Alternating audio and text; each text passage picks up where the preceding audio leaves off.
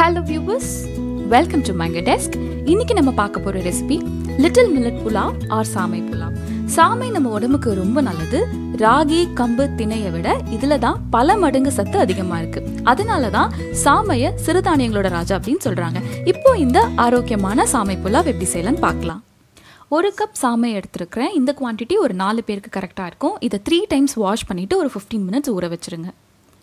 இப்போ ஒரு ப்ரெஷர் குக்கரை ஹீட் பண்ணி இதில் 2 டேபிள் ஸ்பூன் எண்ணெய்,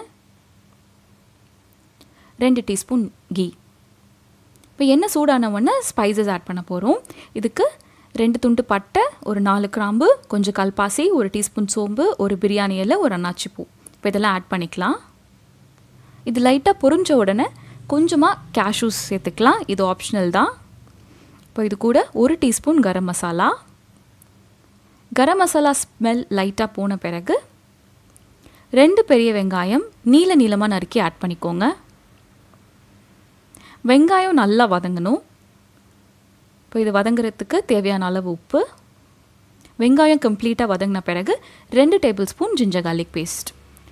ஜிஞ்சர் கார்லிக் பேஸ்ட்டோட ரா ஸ்மெல் போகிற வரைக்கும் நல்லா வதக்கிக்கலாம். இப்போ பச்சை ஸ்மெல் போயிடுச்சு. இது கூட 2 தக்காளி, ஒரு 3 க்ரீன் சில்லி ஸ்லிட் பண்ணி ஆட் பண்ணிக்கலாம். இப்போ தக்காளி நல்லா வதங்கணும். ஒரு 2 to 3 மினிட்ஸ் குக் பண்ணிக்கோங்க.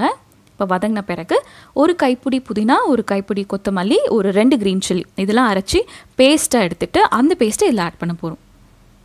இப்போ இந்த பேஸ்ட்டோட ரா ஸ்மெல் போகிற வரைக்கும் வதக்கிக்கோங்க. ரா ஸ்மெல் போன பிறகு நம்ம வாஷ் பண்ணி ஊற வச்சுருக்கிற சாமையை இதில் சேர்த்துக்கலாம். இப்போ இதை நல்லா மிக்ஸ் பண்ணிவிடுங்க. இதை நல்லா மிக்ஸ் ஆன பிறகு நம்ம இப்போ வேக வச்சு எடுக்க போகிறோம். வேகிறதுக்கு தேங்காய் பால் இல்லை தண்ணி எது வேணால் சேர்த்துக்கலாம். இதில் 1 கப் சாமை எடுத்திருந்தோம். 1 கப்புக்கு நீங்கள் 2 மடங்கு தண்ணி இல்லை தேங்காய் பால் ஆட் பண்ணணும். இது ஃபர்ஸ்ட் கப், இது செகண்ட் கப்.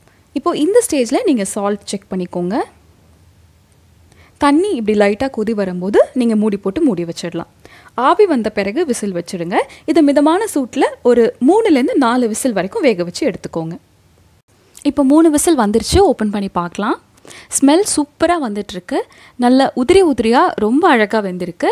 நம்மளோட சூப்பரான ஹெல்த்தியான சாமை புலாவ் ரெடி ஆயிடுச்சு. இப்போ இது ஒரு சர்விங் பவுலுக்கு மாற்றிடலாம். இதுக்கு காம்பினேஷன் பார்த்தீங்கன்னா தயிர் பச்சடி ரொம்ப எக்ஸலண்ட்டாக இருக்கும். நான் முன்னாடியே சொன்ன மாதிரி இது ரொம்ப ஹெல்த்தி. நீங்களும் இதை கண்டிப்பாக ட்ரை பண்ணி பாருங்கள். உங்களுக்கு ரொம்ப பிடிக்கும். இந்த வீடியோ உங்களுக்கு பிடிச்சிருந்தா நம்ம மேங்கடெஸ் சேனலை மறக்காமல் சப்ஸ்கிரைப் பண்ணுங்கள். சீக்கிரமே இன்னொரு இன்ட்ரெஸ்டிங் வீடியோவில் மீட் பண்ணலாம். Until then, take care and be good.